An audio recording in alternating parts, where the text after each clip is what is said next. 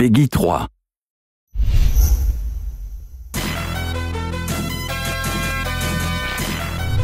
So in the last video we showed you guys a lot about how the control stick works with dribble moves, and the control stick's also used for shooting this year. So if you hold down the left trigger, the right stick becomes a shot stick like last year.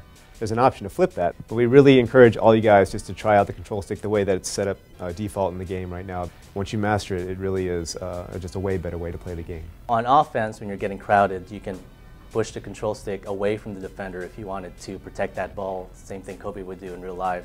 If you push the control stick towards the defender, you can kind of give the defender a little nudge, create that space, something Paul Pierce would normally do in game. There's a bunch of things that people really didn't like with 2K12.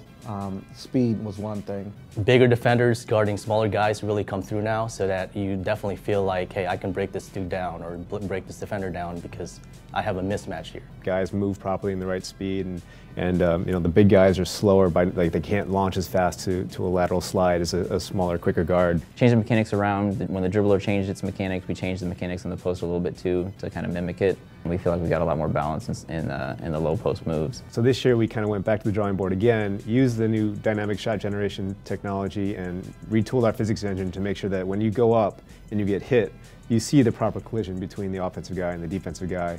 And the cool thing about it is when you get into the air or as you're landing, you'll always see something different when you attack the basket. So you'll see guys, you know, go up strong. You might get clobbered by a blocker, come down, wipe out. You'll see a lot more contact dunks, a lot more falls, a lot more cool stuff, you know, in the air. You know, if it's a really hard hit, he'll grab his head like, oh, he's hurt, or he'll grab his limb. He might get, you know, he'll be out of the play for a little bit. So there's all kinds of interactions and all kinds of different sequences that can play out. One of the big complaints was going on a fast break and always throwing the ball to that last defender, even though you had 3 wide open guys. And so we figured out a bunch of ways of getting bounce passes into the game. You guys are really going to enjoy the game this year. 2K13 is our best game yet. Teammates with the Gasol.